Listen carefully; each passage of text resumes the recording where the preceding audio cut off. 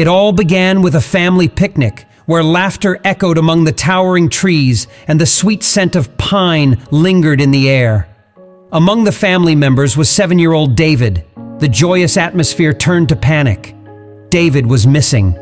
Frantic calls echoed through the forest, each cry for his name met with the solemn silence of the trees. The family's desperate search soon transformed into a coordinated effort involving professional rescuers and volunteers. The woods echoed with the calls of search parties, flashlights cutting through the darkness in hopes of finding the lost boy. Days passed, and despair began to settle over the forest like a heavy fog.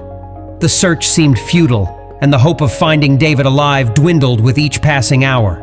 Then, just as the forest was becoming a graveyard of lost dreams, a miracle unfolded. In a small clearing, where the trees whispered secrets to the wind, a weary and disheveled David was discovered. His clothes were torn, his small frame shivering from the cold, but he was alive. Beside him, an unexpected guardian stood tall and vigilant, an enormous female bear, her fur a mosaic of shadows in the moonlight. The rescuers approached cautiously, unsure of what to expect. To their astonishment, the bear did not attack. Instead, she remained steadfast, her eyes holding a gentle watch over the exhausted child. It was a scene that defied all expectations, a testament to the extraordinary bond that had formed between predator and prey. Animal experts were called in to decipher the mystery of this unlikely alliance.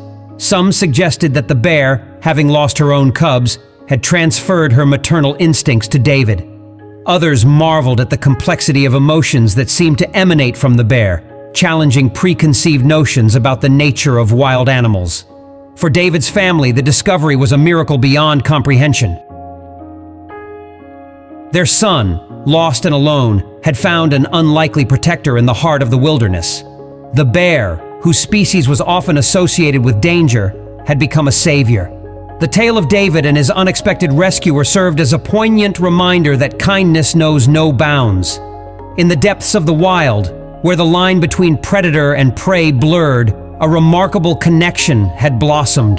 The bear, once a symbol of the untamed, had revealed a compassionate heart, proving that in the most unexpected places, miracles still found room to unfold.